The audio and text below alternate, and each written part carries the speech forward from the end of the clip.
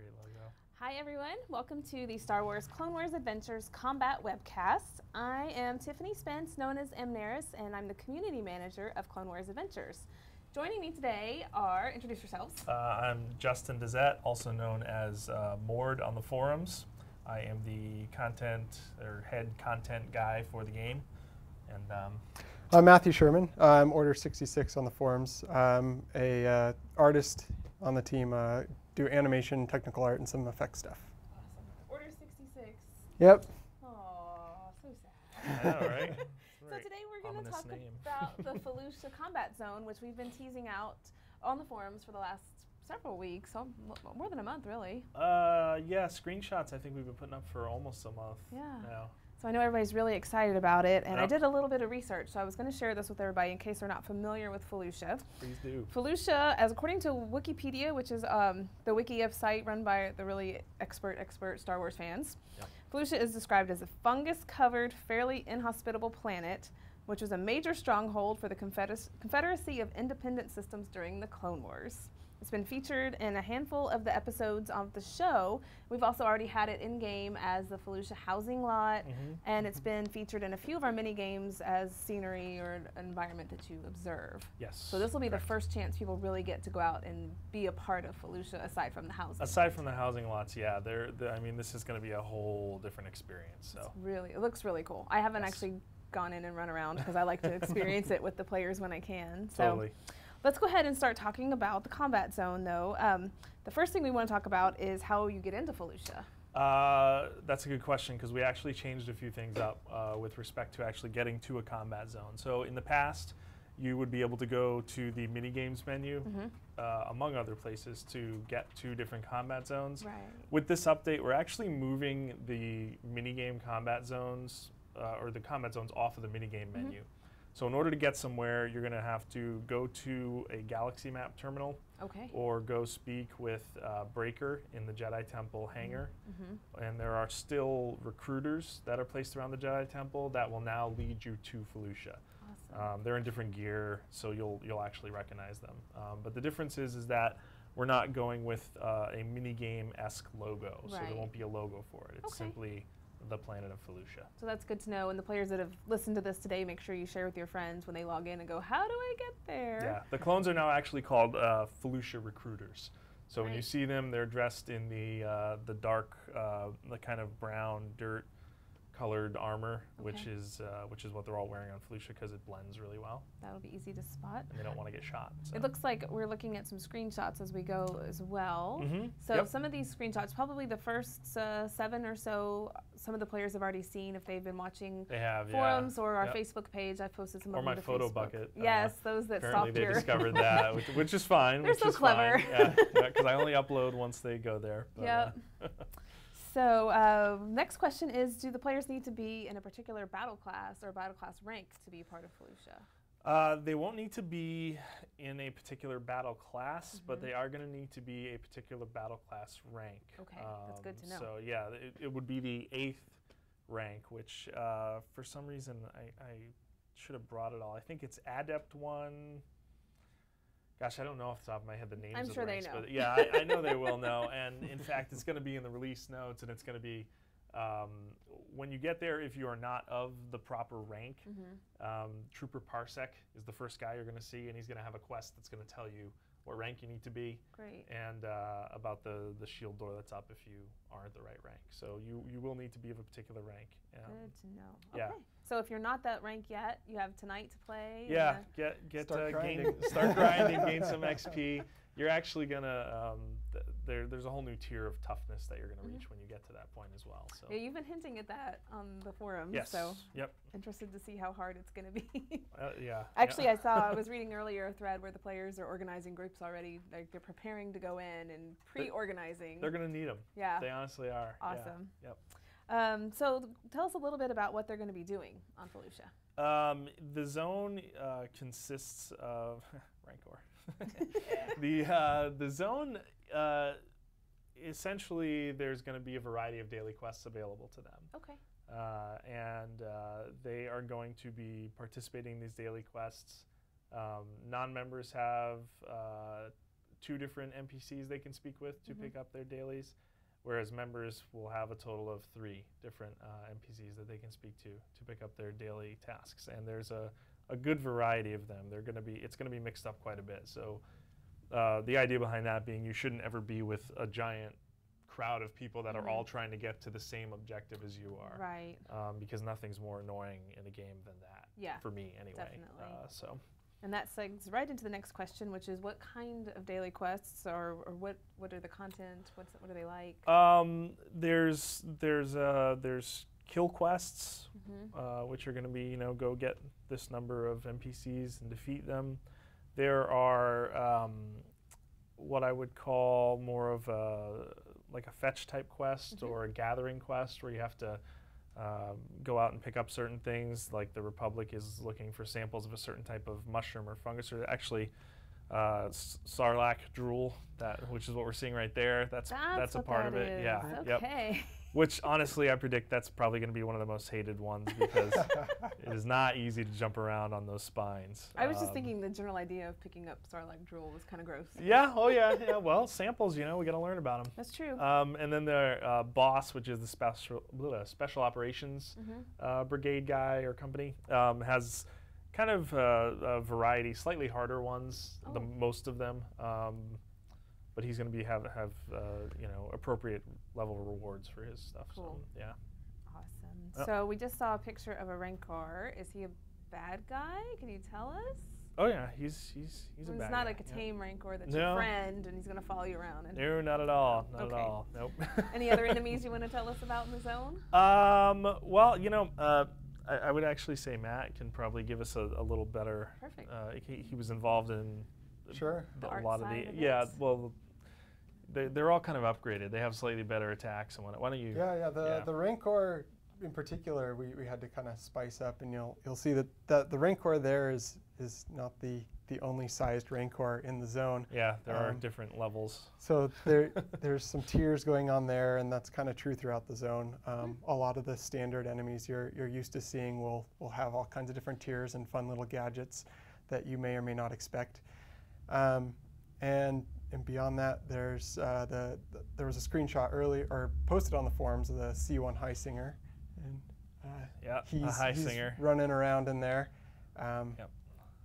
What else? We saw was it a pirate guy? Yeah, there are a bunch of pirates. Yep, there's some pirates. There's some kind of upgraded battle droids that have different special attacks on them. Yep. So yeah, there's a good Plenty variety to keep of you things. busy for sure. Yep.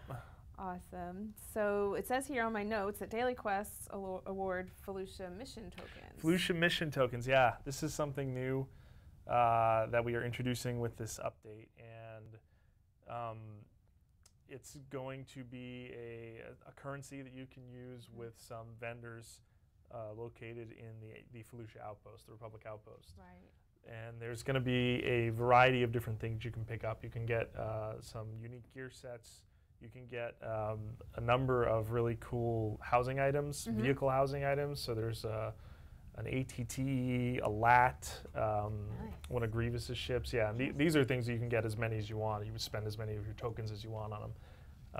We also have a crafting technician's workstation for your house, which is something I know people have been asking for. They're going to be able to acquire that, as well as some of the small consumables. So, Great. yeah. Are we going to see new crafting recipes? Yes, not with this update, but yes. Soon. No, we didn't want to release that with Felucia because we didn't want to muddle everything. But yeah, no, there's going to be the items that have been getting added to the marketplace over the last few months.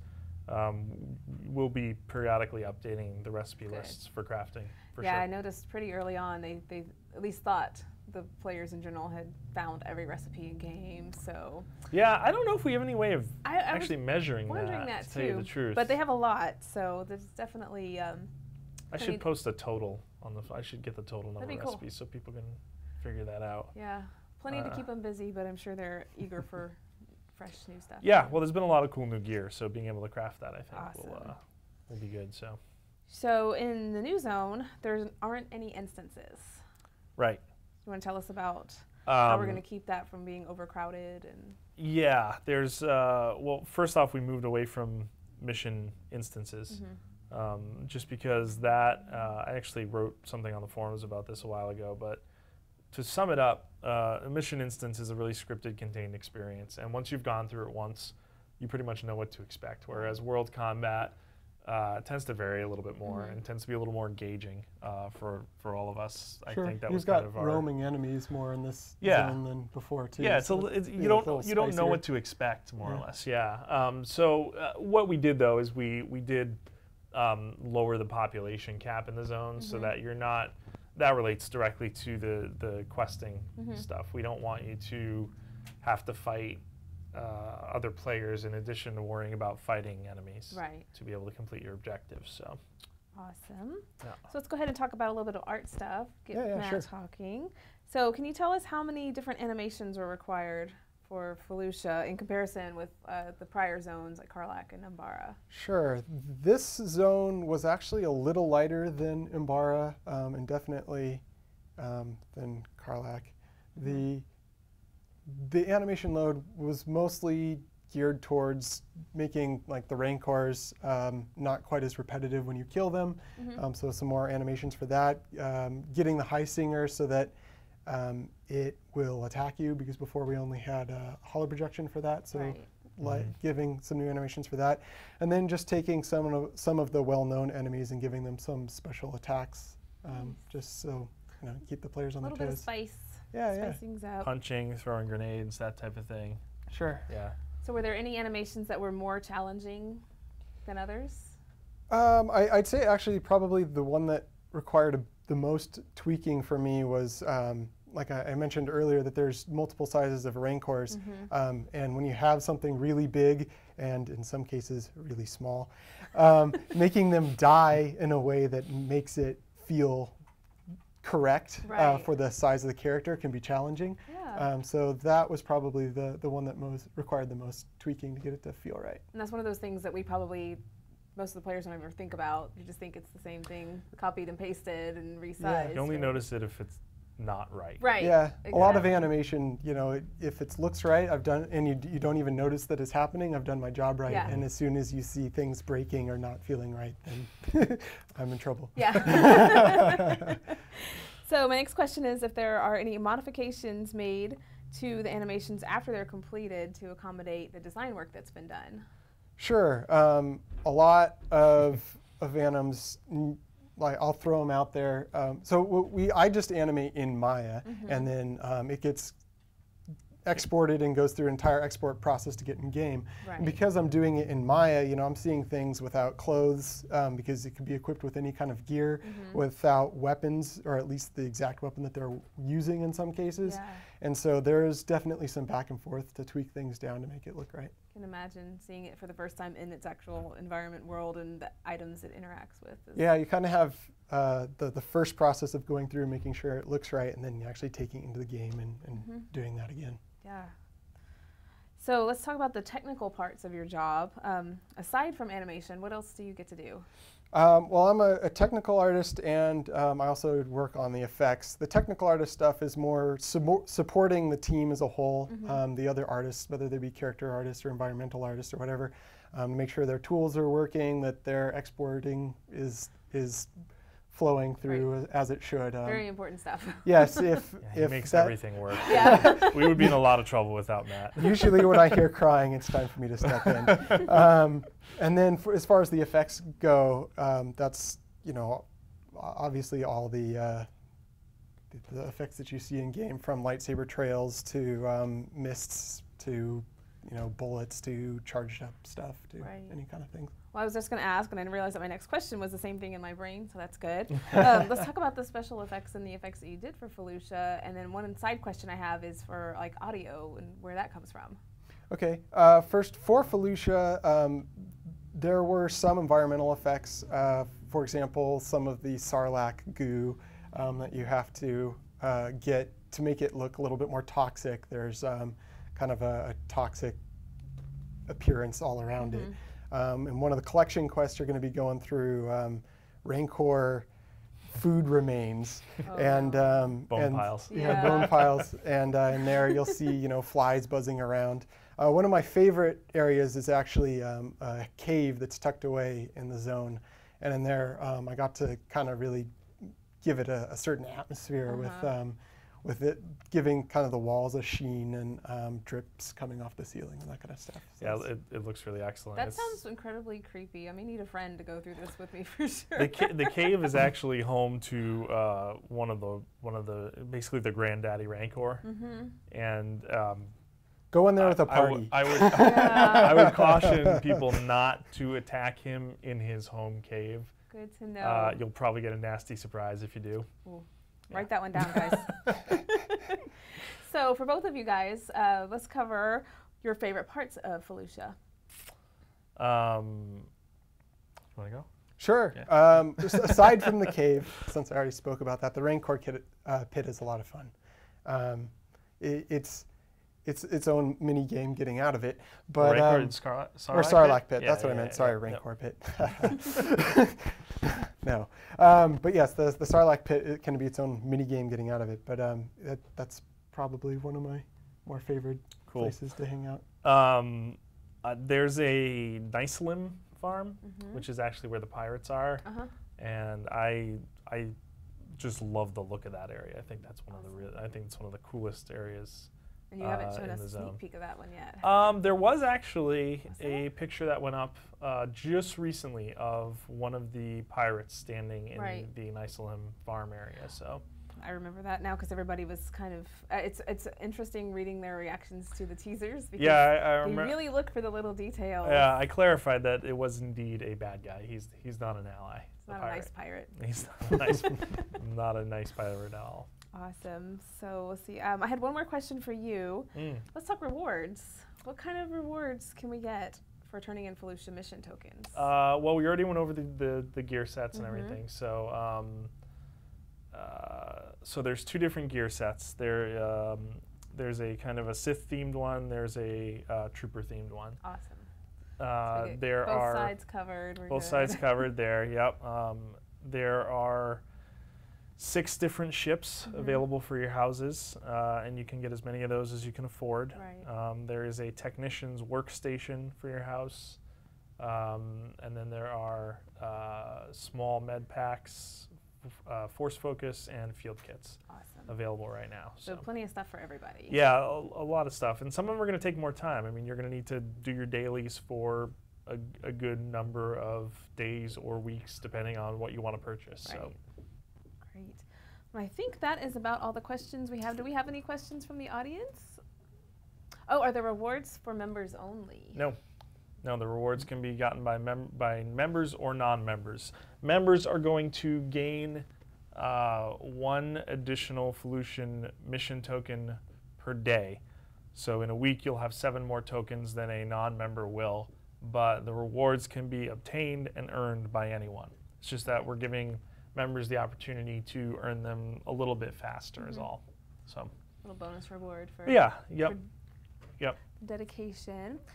How many quests are there, and are they repeatable? They are all repeatable, and so you're going to be doing 3 a day of the dailies, and those there is about 20 of those, 20-ish of those that are going to cycle. So you're going to randomly be assigned 1 from each NPC. And is that 3 if you're a member and 2 if you're not?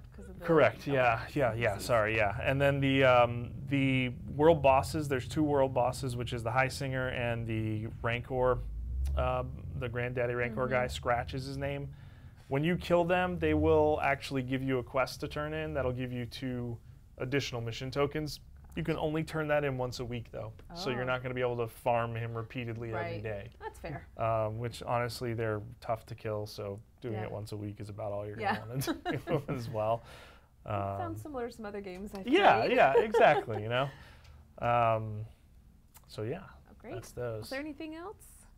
We are good. We're out of time. Okay. Perfect. Cool. Well, I want to thank you guys both for joining us today. Absolutely. Thank you guys for tuning in for the Star Wars Clone Wars Adventures Combat Webcast. Next week, we have 3 webcasts or online events for you to watch, which are the PlanetSide 2 Command Center, There's going to be an EverQuest 2 webcast about the upcoming game update, Cobalt Scar, and also a play session with our Pox Nora development team. So we hope you'll join us for those. Thanks for tuning in today, and have a great weekend. Thanks. Bye. Bye.